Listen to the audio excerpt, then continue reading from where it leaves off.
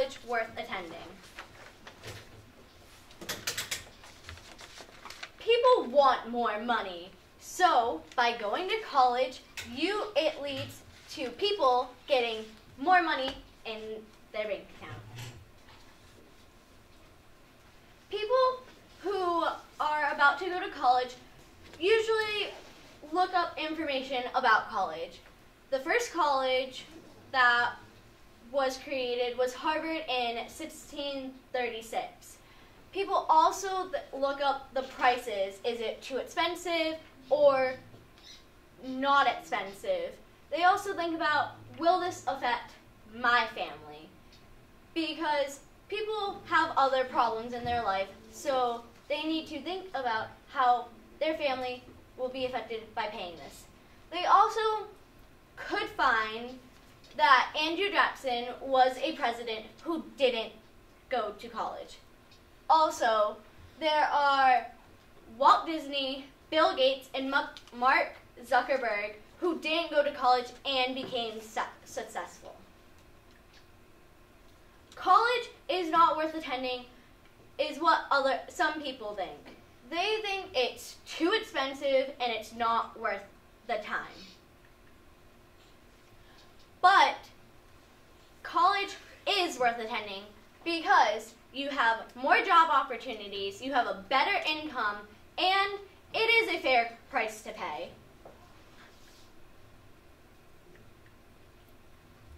So, the U.S. Bureau of Labor Statistics did a survey, and they found that people with a higher degree, doctoral or professional degree, earn $950 more, or 24.3% of their weekly earnings, more than someone with just a high school degree.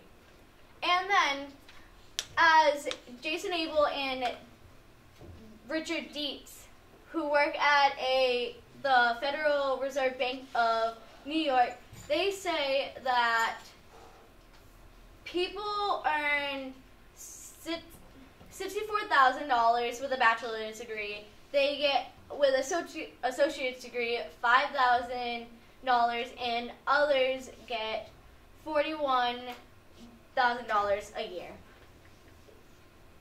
And this chart, it was created by the U.S. Bureau of Labor Statistics, and it shows that someone with a high school diploma earns $692 a week, when someone with a professional or doctoral degree earn around $1,700. So, Jason Abel and Richard Dietz wrote, who work at the Federal Reserve Bank, and wrote, "Do the benefits still outweigh the cost?" Wrote that you don't actually pay the sticker price. When you go to college, they just put the sticker price. They just show what the fees are, but you don't actually pay that out of cost. And that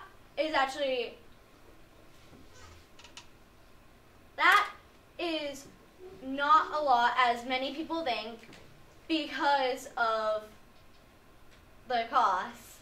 And they also wrote that in the steady mid-1970s to 1990s, that the price was steady, and then it rose again in the 2000s, but fell again.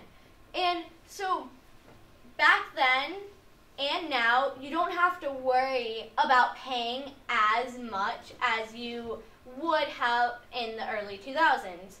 So with this, you're not paying as much, which won't put you in much debt, which is beneficial if you go to college. People who go to college have more job opportunities and are less likely to be unemployed. Philip Trostel, who is a professor of economics in the University of Maine, wrote that people have a 24% chance of being employed and have a 74% less chance of being in the labor force. And the U.S. Bureau of Labor Statistics showed that you have a 3.6% more likely chance of being unemployed when you go to high school. And when you have a job, that means you get more money. And the more money you get, you can pay off your debts and live in today's society. Because in today's society, you need money to get a house, to get food, to clothe yourself. So you want to get a higher paying job. Now, in this chart, the U.S. Bureau of Labor Statistics made, right here is how much the high school diploma people are likely to be unemployed, and the professional and doctorals are less likely to be unemployed. And so if you subtract 5.2 with 1.6, you get 3.6%. Others think college isn't worth it because the price is way too high, as Anna Berknat wrote in an article, and she wrote that in the 1969s it was only around $7,000, and then now in 2012 it was around $14,000, which it doubled. But as the U.S. Bureau of Labor Statistics shows in the graph, that even though it is a lot of money per se, and it's reasonable to think that college is not worth attending, but you earn it back and you can pay off your debts. So with attending college, you get a higher income, which makes people able to support life. You don't get a lot of debt, but with the income, you get to pay it off. You have more opportunities to get a better income and to get the job that you want. So stop debating the issue and go to college.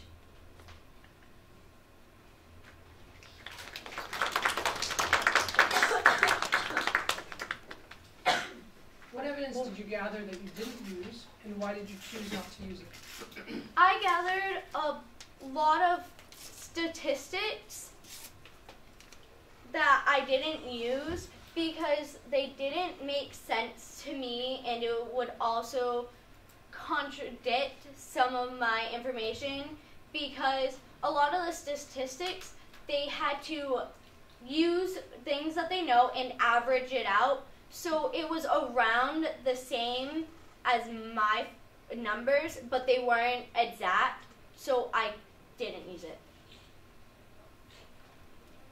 What advice would you have for other researchers who consider this topic? I would give them advice to take more time and take a lot of time to do this, because there are so many more articles than what I use to get more information and go into depth. You want to get as much information as you can so you can have a stronger argument.